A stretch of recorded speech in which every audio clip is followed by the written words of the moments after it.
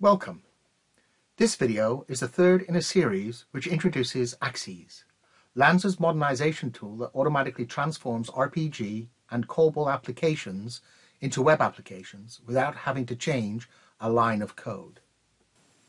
Part 3, Adding Value. In part 1 of this video series, we saw what aXes web-enabled 5250 screens looked like out of the box. In part 2, we looked at how global rules can be applied to apply styles and controls across your entire application. In this video, we will look at how you can add value to specific screens. But which screens do you customize? Look for screens where the users spend most of their time. Normally, there is an 80-20 rule. Users will spend 80% of their time in 20% of the screens.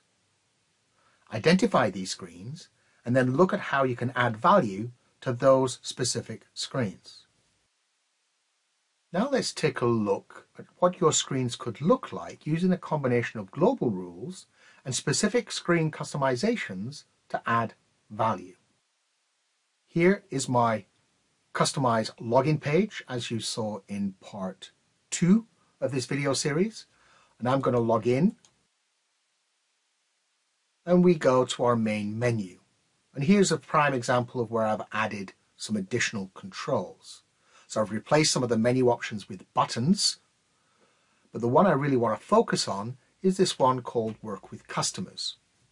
As part of the Developers tool, you get a choreographer. The choreographer could be used to record keystrokes, and that macro can be assigned to a button. So if I need to go to a particular part of my application, and that's where I do most of my work, rather than having to manually navigate, I can just replay the keystrokes to get to my Work with Customers subfile. And here we see another example of a customized screen. I've removed all of the function keys, and I've changed the subfile so that it looks more like a contact card style of interface. It's more of a web interface than it is a 5250 screen now.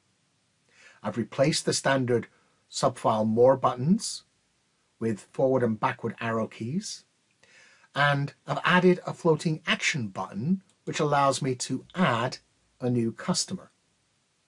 Here's an example of a screen which hasn't been customized but has been rendered using the global rules.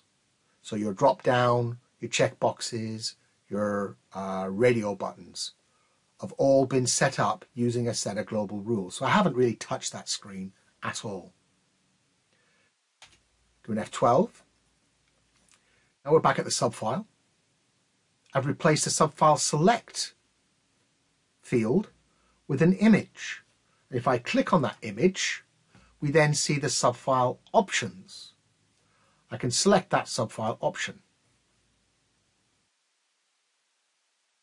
On this screen, everything on the left is the original fields as they appear on your application. Example again of a global rule being applied for the drop-down and also for the hyperlink here. So we've made that clickable so it can jump straight to the Ace Hardware website. Now everything on the right-hand side are added controls. In aXes, we call them extensions. In this case, we have a tab folder extension with 2 tab sheets, one showing a chart, showing the top 10 customers, and one showing the order history for this specific customer. Now, the data for these extensions comes directly from the database. So this particular example is dynamic. So if I just go back to the subfile and select Lanza and look at the details, we will see the order history for LanzaMart. So we can build this dynamic. And built into this control is the ability to download it to a PDF, a CSV, Excel. We can print it and we can do copy. I just select it, open that up, and we now have it in PDF format. Top 10 customers, well, that is just a chart control that allows us to visualize the data. So now rather than having to go to separate parts of the systems, I now have that information directly at my fingertips. This is where I'm adding value. Another example of adding value is if we go to the address information, I can take that address information and I can use it in our mapping extension.